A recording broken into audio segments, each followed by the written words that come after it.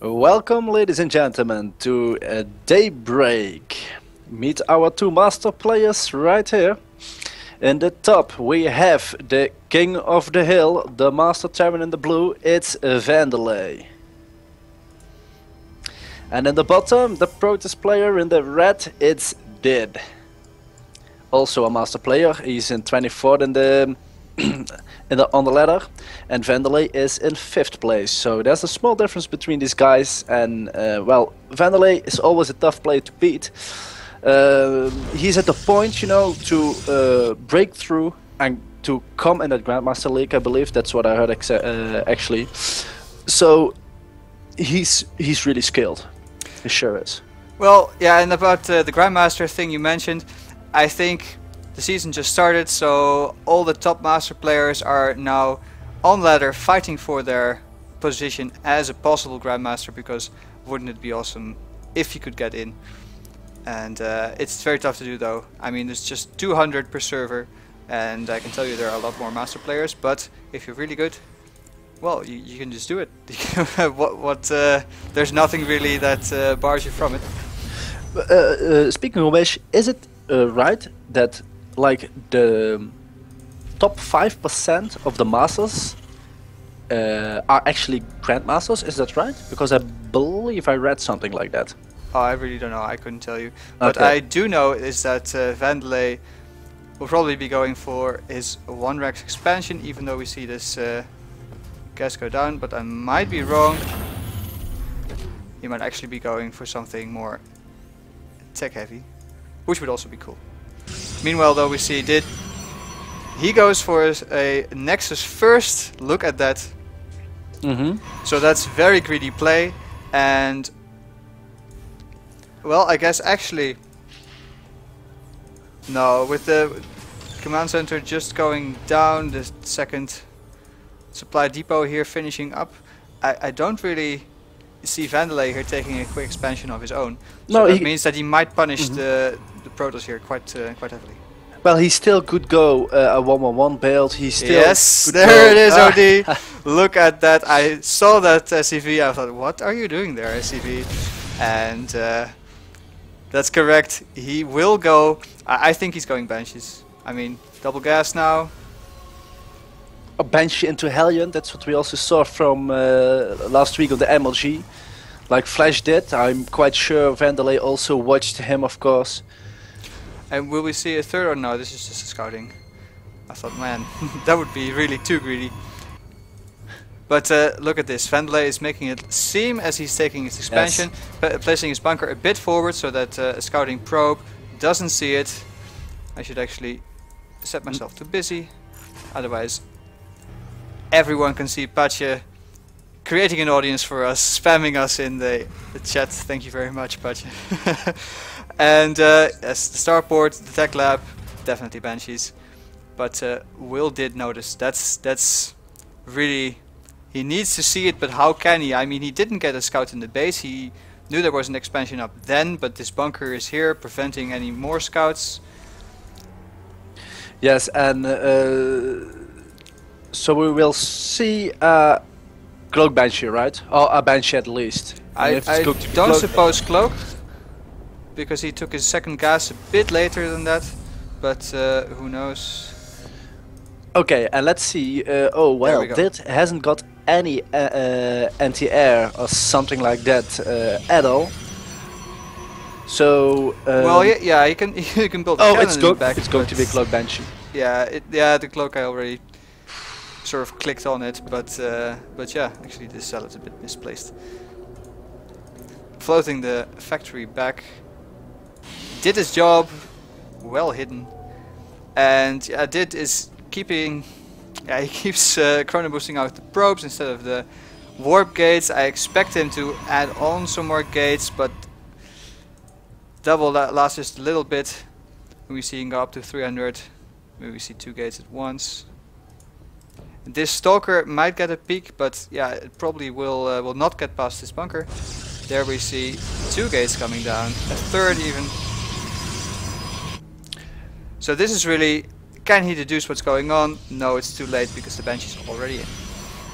Yes, and we see the Banshee coming in right now. Let's see how many kills she can pick up.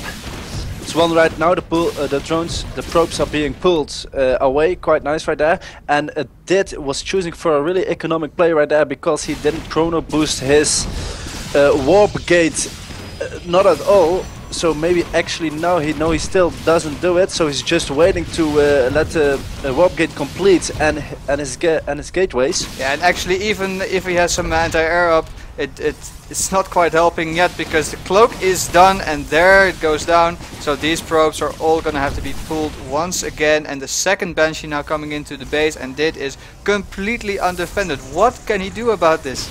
Well, he's making a cannon at his mineral line in the main base. That is quite a smart thing to do because it can detect the cloak Banshee as it's not that far. I would like to see those drones being dragged like that on the mineral line. That's very nice move from Did right there to defend. But I hope he doesn't lose that much probes. But it seems like Vandelay is doing 7 kills with one Banshee and 15 with the other. He's doing a magnificent job with his Banshee. The cloak goes down, but 9 kills on this Banshee. It will not fall. And this one has 15 kills. Also the energy is running out, but look at the base. So Vandelay is following it up with more barracks. He's getting the reactor add-ons. He's getting a factory with add-on. It's just actually the add-on builder, I suppose. But now we have a command center. He can easily take an expansion and probably hold it, because what is Did going to do? Oh, and he's losing that sentry also. That's quite bad for Did right there. Oh man, you know, these guys know each other, as I was saying in the channel. These guys know each other, and Vandelay is just a swift player. And he did a sneaky... Oh, and is the pylon going down? No. He wants it? No, he does not get it. Actually, if he hadn't microed it, it probably would have gone down, because one salvo would have finished it off. Meanwhile, the starboard is floating gently back, made 3 very important Banshees. And actually, if you look at the unit count, well, it's 25 probes to 32, but of course Vandelay can keep that advantage, that worker advantage right now, and he has attack advantage over Did as well. So all in all, yeah, he's really really ahead. I just cannot yes, and tell actually otherwise. what I see, because he killed like 26 workers right there, and in his base he is expecting some sneaky thing back, something like DTs or whatever, but there's already a turret in the defense of Vandelay, so he's really on top of his game. Oh, and he not quite manages to lose the observer, but that's okay. Yes, actually, will we see a scan? There it goes. Yes, nice. but Will did. I think I'm glad he did saw the turret in the front of the natural Vandelay. So I don't think DTs are going to be on his mind yet. But the Twilight Council did finish. No, but especially, I mean, he doesn't have the gas to do it, I suppose, either. I mean, he's very much broke. He only has 3 geysers, just now mining again, and that really hurts his mineral income as well. So if he's going DTs and it doesn't work out, that's really, that just finishes the game. Yes, but the opening of the game is in favor of Vandelay, of course, with his nice bench harassment, which we saw in the early minutes of the game. And there he goes again. Oh, save your sentry, please, Did. Save your sentry. No, he doesn't. That's bad. But we see a 4th gas coming down here from Did. What would he be up to? Well, I don't know what he's up to, but I know what Vandelay is up to, because he's up for more probe kills, man. I mean, he just doesn't stop. Can he target the Nexus? He's trying to bring it down. All the shields are gone. Now the life is dwindling fast, and the Zealots go to work on the Marines, but it's not in time. And the Nexus falls as well. Everything going in favor of Vandelay right now. It's 97, 99 food even against 59. And another army is just following this up. He can just bring this army back in, push at front, and what can they do about it? I think that was a rhetorical question, because it's not a lot. And there we see the drop as well. The double play I was talking about. Very nice. These Zealots might be able to clean up these Marines, but they just move into the medevacs while this drop does the damage that it needs to do. Oh, and that is really in a bad position from here because Vandelay... Is he losing the robotics facility? Yes, it looks like he will. And that's his cue to pick up again. Vandelay is just tearing it apart in this first game, and it's really a show. He says, I am king of the show match, and I want to stay king of the show match. That's what he's saying, man.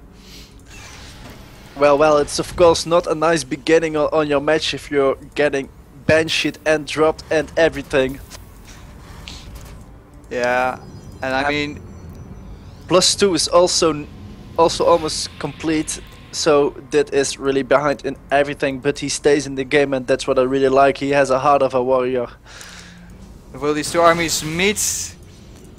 A couple of shots going off. Actually, he doesn't want to lose the medifex, but he stims in with all his marines, and this is just trade armies. He doesn't care. All the zealots full, and actually the medifex go down as well. He could have microed that a bit better, but the drop again a double play. Oh brother, he's trying to take that pylon and he gets it. Some Starkers are also going to melt down, zealots, everything. But that is still not giving up. Yeah, and the upgrade advantage is really showing here. This small bio army doing so much damage to these funneled in Stalkers and the one Archon. Again moving up the front now and just slowly chipping away at the army, chipping away at the buildings that it has. And meanwhile taking his third, getting more upgrades. Oh man. And the Archon is going to go down while it's being warped in, but GG says that. And I think Vandelay played a very good first game. Incredibly solid. I mean, he capitalized on the advantage that he did. Of course, we can't forget, I mean, it's really the Banshees there that did the job, wasn't able to scout it, and that really threw the game heavily into Vandelay's favor.